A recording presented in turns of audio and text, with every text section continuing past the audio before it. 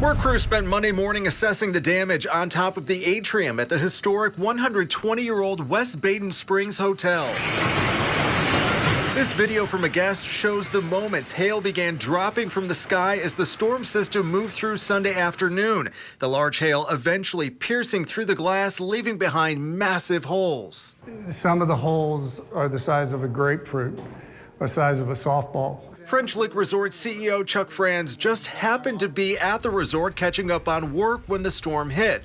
He said they were anticipating severe weather, but never expected anything like this. You know, to see something, an object like that, constantly falling the size of your fist, you know, falling straight down out of the sky, constantly for like 5 minutes, never seen it.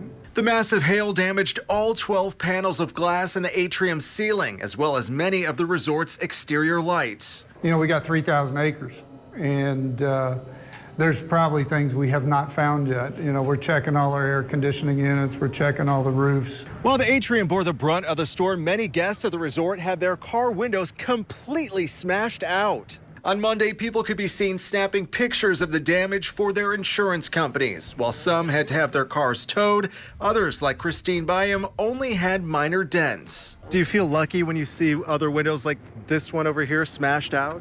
Yeah, well, blessed, more so lucky, because it's such an inconvenience. So now they gotta figure out how they gonna get home.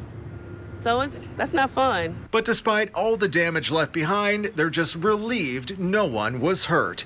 Drew Gardner, WLKY News.